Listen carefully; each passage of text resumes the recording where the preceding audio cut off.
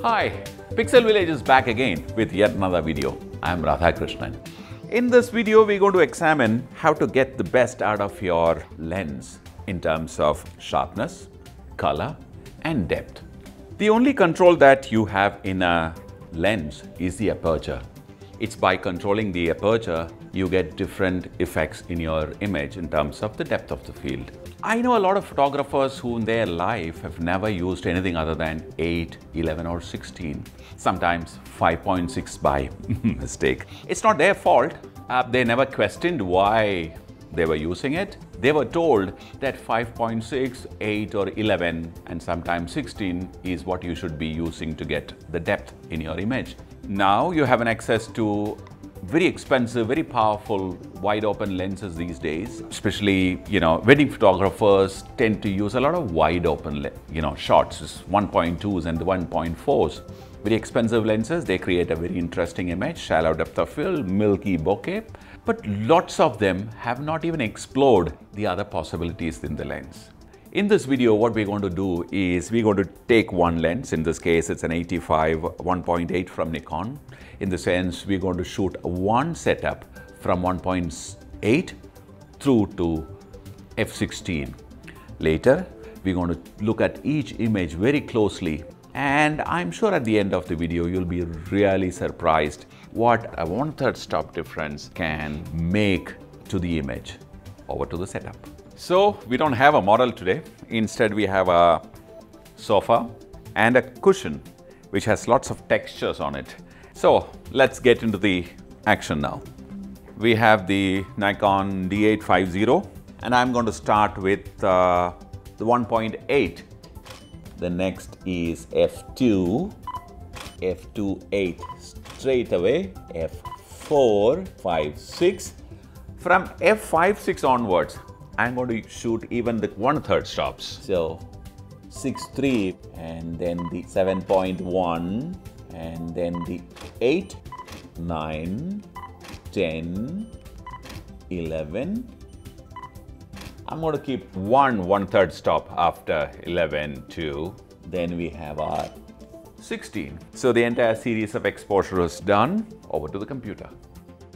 Okay, this is 1.8 as expected, very shallow depth of field. There is sharpness, but the depth is less. Then you have the next one, little more sharpness.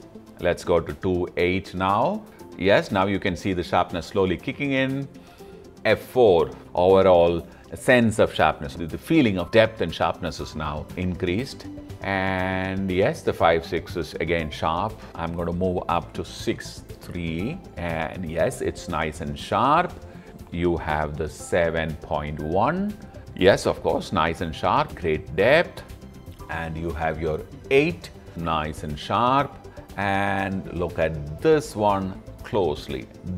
That's a place, according to me, is the sweetest spot of this particular lens where the sharpness is fantastic, depth is perfect. I am sure, by the time it reaches the YouTube, it must have gone through many generations of compressions and encoding, etc. You may not be able to see the kind of sharpness that I am seeing on the screen. So for all the pixel peepers, we will upload the raw images in our channel and you can download, process it and see it for yourself. So look at the next image. The next image is comparable, but I can actually see on the screen a small drop in the sharpness.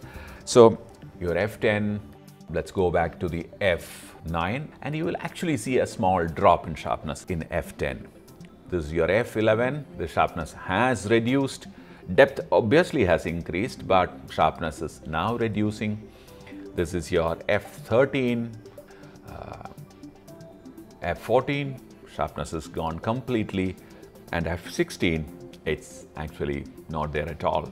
Let's compare everything from the f9 to f16, which is here. From the screen itself, it is as clear as daylight that this image, which is shot at f9, is the sharpest. And of course, f10 is very close, but the f9 to me, again, like I'm saying, it's subjective, though I'm pretty sure that it is f9. Your f10, your f11, f13, 14 and 16, it's undergoing a gradual decrease in sharpness. Everything together, the f10 is giving a very close contest to f9, but to me, the f9 is the sharpest. f10 is not bad at all, and so these two are the best, of which my personal preference is the f9. So, it's in front of you. Let me quickly explain the science behind this phenomena. Get a sharp, highly resolved image for any lens. The chromatic aberration and the diffraction has to be minimum. Now, for this lens, it's happening at f9. Since explaining these terms is going to take a little extra time, I request you to Google it. It's very well explained in the internet and it's very easy to understand.